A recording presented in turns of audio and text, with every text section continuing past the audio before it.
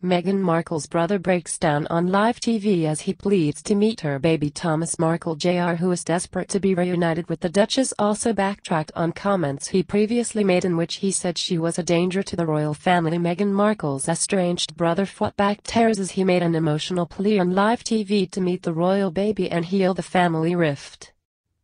Thomas Markle Jr., who has not seen the Duchess since 2011, sobbed, "Meghan, if you are watching now, I love you very much.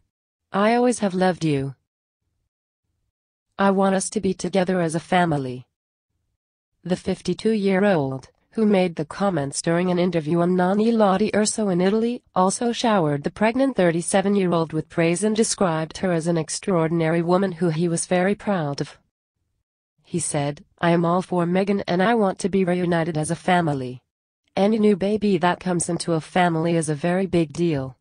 I would love to meet the little prince or princess."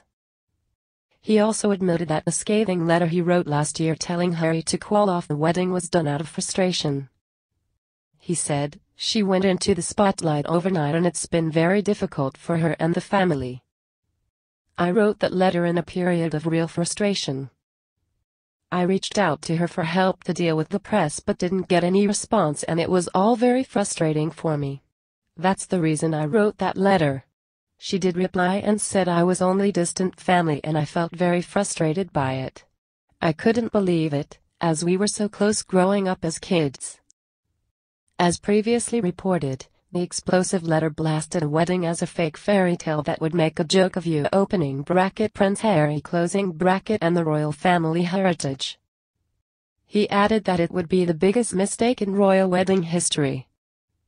But now Thomas is desperate to make amends and believes the new little prince or princess could help heal the Markle family rift. He added, "I am all for Meghan and I want to be reunited as a family. I love her very much and am very proud of her. I wish her an amazing life. She's absolutely not a danger to the royal family. She is a loving, warm, intelligent person who loves her family. She's an extraordinary woman. The last time I spoke to Meghan was 2011. The big question is why she doesn't want to speak to me or her sister Samantha." The TV interview comes weeks after Thomas Jr. said Meghan's fractious relationship with her dad is broken beyond repair. He said, "There's no trust between them. Both of them have to shoulder the responsibility of how a once very loving father-daughter relationship is now so bad it is irretrievable. It will never be the same. I hope I'm wrong. Between them, they have made some abysmal choices. Dad has spoken out in public when he should have done it in private.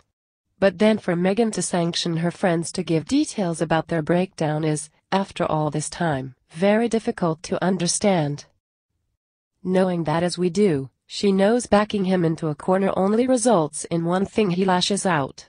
Meg was naive to think otherwise." What do you think? Share your thoughts in the comment section below and don't forget to subscribe to get instant news update.